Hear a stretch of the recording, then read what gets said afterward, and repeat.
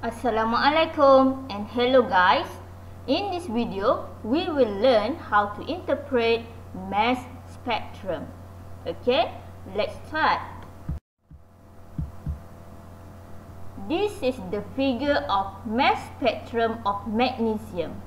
As you can see, y-axis consists of relative abundance. Meanwhile, for x-axis, it stands for isotopic mass of the element. So, for magnesium, we can see it has 3 peaks.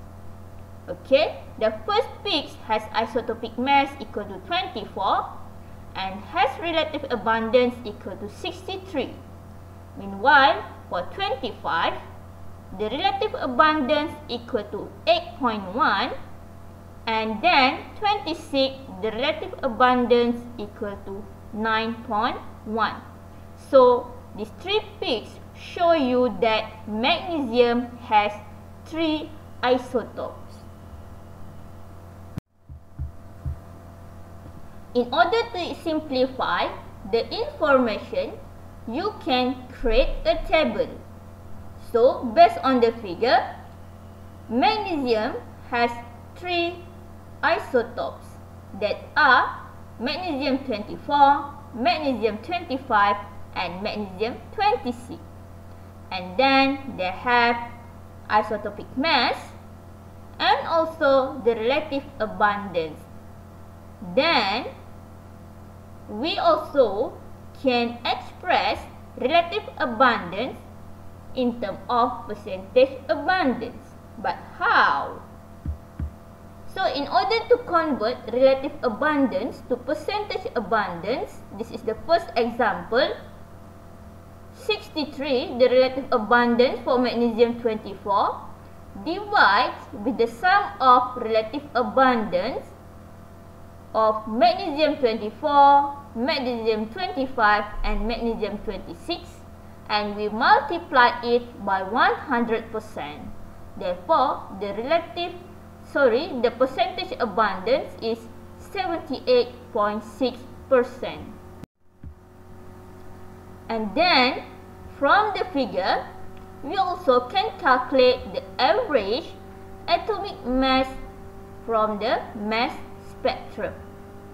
Okay, the formula for average atomic mass is the sum of relative abundance or percentage abundance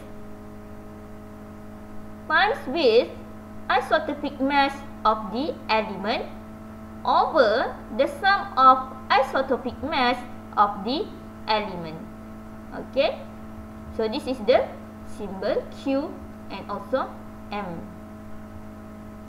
And then for question B, percentage abundance. Okay, percentage abundance. The figure just give you relative abundance. Therefore, you must convert. You need to convert relative abundance into the percentage abundance. Okay, so this is the solution. Percentage abundance for rubidium-85. The relative abundance of rubidium-85 over the sum of relative abundance for both isotopes. So, you get 72. And also for rubidium-87, okay, you will get 28%. And then for average atomic mass, we use the formula here. That the formula is isotopic mass, okay, times with the relative abundance over the sum of relative abundance.